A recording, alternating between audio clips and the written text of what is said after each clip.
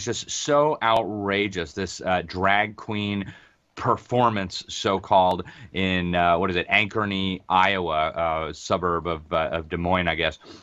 So grotesque. And what's happened now after the protests, after this became kind of a national scandal. Now you have the fake media and the education establishment and the drag queen movement all defending this as if there's something wholesome and great about teaching kids perversion, grooming children.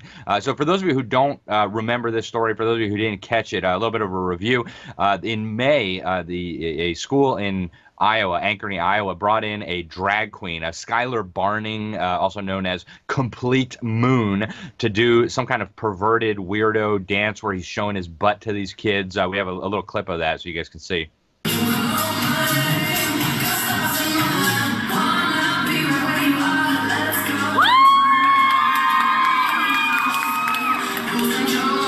Yeah, and these brainwashed kids you can hear in the background. I mean, this is what they're doing to your kids, by the way, in government schools, folks. And so in response to this, an activist mom up there, her name is Kimberly Reich. She's the Iowa Mama Bears founder. She actually showed up at the school board. You can see her right there wearing the same kind of a ridiculous skimpy outfit that this weird guy was wearing. And, this guy has a reputation, this Complete Moon guy. One of the things that these moms did was they showed pictures of this guy with, I assume it's fake blood all over his face. I mean, you see, this is just overtly satanic, right? This is diabolical. And yet this is what's happening in your government schools. But folks, this kind of stuff now, I mean, it has gone very quickly. I mean, it was just a few years ago where we were reporting here about the drag queen story hours, right? Weird guys, some of them convicted sexual predators, people who had been convicted of molesting children. They're dressing up as these freakish caricatures of slutty, whorish women in skimpy outfits, and they're coming in and they're rolling around on the floor with the kids and reading them LGBT stories, and I guess this is somehow supposed to teach them tolerance or something. Well, it very quickly graduated from this kind of stuff to now actual drag shows being put on in the schools. And they told us all along, oh, this is never going to happen, right? You're just being conspiracy theorists. Well, now they're overtly defending it. And so the Des Moines Register, this outrageous fake news propaganda outlet, probably one of the biggest newspapers in that area of the country, they ran a headline with how drag shows help Iowa LGBT kids and young adults find community. Okay.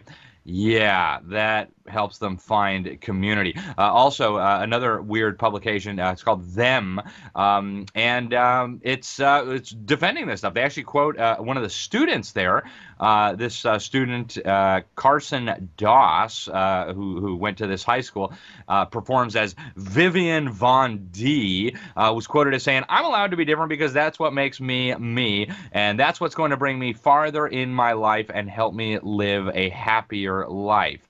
Yeah, okay. Folks, this is what the government brainwash camps are grooming your children to do. This is what they're grooming your children to think. And, what comes next, right? It went very quickly from, hey, we're just talking about health to your children, to, hey, we're just introducing your kids to LGBT stuff so that they could be inclusive, to, hey, we're just bringing them drag queens to read them stories, to, hey, we're just having drag shows. What is next, folks? What is next? Well, we know what's next, right? They're encouraging little kindergarten children all across this country to pick a new gender, to pick new pronouns, to go and have their genitals chopped off, to become their true selves, make them dependent on the so-called healthcare system for the rest of their lives, hundreds of thousands of dollars to get these so-called gender-affirming treatments. And folks, I'm telling you, unless people speak out and demand an end to this stuff, it's going to get worse very, very quickly. Here in my state of Florida, the conversation is rapidly shifting. We have the governor and some of our leading lawmakers proposing efforts to protect children. We've even had some policymakers here call for the criminalization of this kind of stuff, where parents would be prosecuted for taking their kids to these weird drag queen shows. And I don't know what the answer is. I don't know whether criminalizing parents is the right answer. Probably not. Clearly, these parents have something wrong with them. But you know what, folks? I'm telling you, This stuff is not healthy. This stuff is dangerous in the extreme. And I frankly don't understand how parents could continue sending their children to these pseudo-educational institutions. I mean, you know they're not getting an education. They're telling you, right? We just got the data out of Illinois recently. They're literally not learning anything. You've got school districts where 2% of the kids can read, okay? 2% of the kids can read. So they're not learning how to read. They're not learning how to write. They're learning gender stuff, drag queen stuff. I can't think of very many places that would be less safe for children than these perverted indoctrination centers masquerading as schools. And I'll tell you again, parents, if you won't protect your children, nobody's going to do it. Calling up your school board member, having a protest, that might get the FBI to show up at your doorstep, but the school board is not going to protect your kids. Your lawmakers are not going to protect your kids. It's either going to be you or nobody.